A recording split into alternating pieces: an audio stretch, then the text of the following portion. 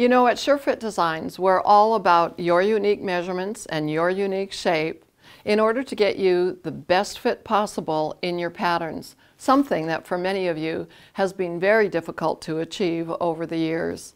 Hi everyone, I'm Glenda with SureFitDesigns, often referred to as Glenda the Good Stitch. You know, we're doing this series called What I Didn't Know But Wish I Had Known Before I Cut My Fabric Out.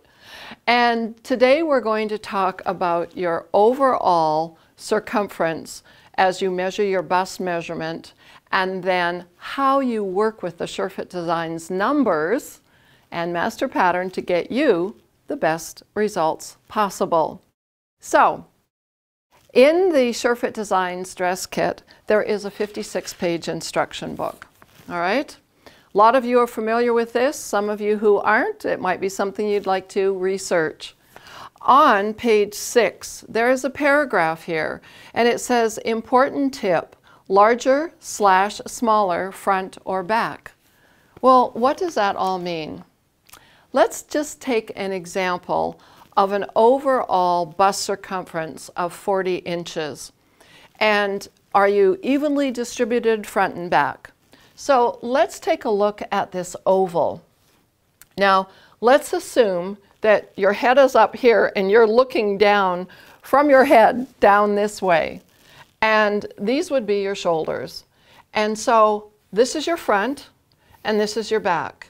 And we're basically distributing the amount of fabric around that circumference. And I'm just going to work with a number of 40 inches, which is 106.5, no, it's not, it's 101.6 centimeters. So we can work with the metric system as well for all of our international customers. So let's just say that you are 40 inches around. So in your bodice front, you mark your measurement dots in. I know some of you have seen this before. You mark your measurement dots in, you use your designing stylus, you join your dots together, just like our dot-to-dot coloring books of years gone by, and you end up with what I call your body blueprint. So you're using this 40 dot, all right, because you're 40 inches around. Now, in the back of your pattern, you do that same thing. You would use the 40 dot. Where is it? It's right there, okay? And that's because you're evenly distributed, pretty much so, on your front and your back of your bodice. But let's say that you know you have more of your dimension in the front of your body than you do in the back. You're narrow in the back, and maybe you're like a double D or an E-cup bra shape. So let me put up this next oval, which I've done in green so that you can see a difference here. And so this is going to represent our double D or E-cup bust shape. So more of your fullness is in the front of your body than it is in the back of your body. So how does that affect your pattern? Well, what I recommend that you do, and again, this is on page 6 of the dress kit instruction book, larger/smaller front or back, is if you have more of your fullness in the front of your body, please take whatever complete circumference you are and say, I'm going to go up 1 dot in the front and I'm going to go down 1 dot in the back. So what does that make happen to the pattern? Well, on the bodice front, you'd use the 41 dot, and on the bodice back, you would use the 39 dot. Because when you add those two together, you still end up with your original circumference being 40, but you've given more of it to the front of your body than to the back of your body. And how does that affect the sleeve? Well, let's go over and take a look at the sleeve pattern. Normally, you would use your bust measurement to go all the way around.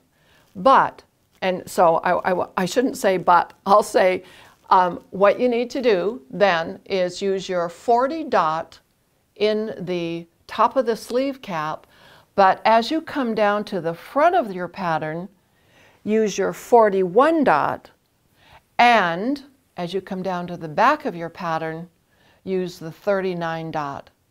So that would be consistent then with having taken down the back and given more to the front. Now, the reverse can happen. Let's say that more of your fullness is in the back of your body. And I actually had a circumstance like this happen in one of the fitting classes that I was doing. A lady came who had a very, very rounded back, and more of her fullness was in the back. And it wasn't just a rounding of her back, but she was somewhat handicapped, and she walked using a walker all the time. So because she walked like this, the back of her body needed more length this way, up and down, as well as more length around. So what we did in this circumstance, and again, I'll just use the 40 as an example, we went up to the 41 in the back, and on the front, we came down to the 39. And then the same concept would apply to the sleeve pattern. You'd start off with your basic original number being 40, but then as you come down to the back, I'd go out to the 41, and as I come down to the front, I would go down to the 39, okay? So the sleeve always has to be taken into account if you make this change to the front and back of your pattern at the underarm. Something else you might want to take into consideration too is that when you make a larger front or larger back, that as you come down your side seam, to keep your side seam shapes consistent, you will likely want to go to the larger number at your waistline. Again, I'll just use 30 as an example.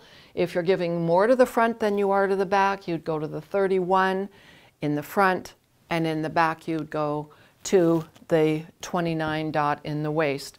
And that way, when you join your side seams together, they're going to fit in a nice smooth shape on the side seam.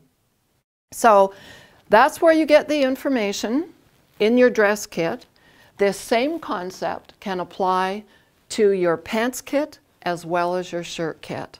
So be aware of this before you start cutting out your fabric, because when you do your first test garment, our goal is to make it fit you the very best that it possibly can. So if you haven't yet already joined our SureFitDesigns community, please do so by going to SureFitDesigns.com. There'll be a pop-up there to join our newsletter list. Please put in your first name, email, and the country where you're located. Hit submit. It's going to take you to the subscriptions gift page, and from there you'll get 4 free gifts to get you started. And while you are in YouTube, please make sure that you like and subscribe to our YouTube channel. You know we have close to, 300 likely and 50 videos now going on in YouTube. And also I categorize them and put them in our SureFitDesigns Learning Center for your easy reference. Thank you so much for watching, and I'll see you in the next video.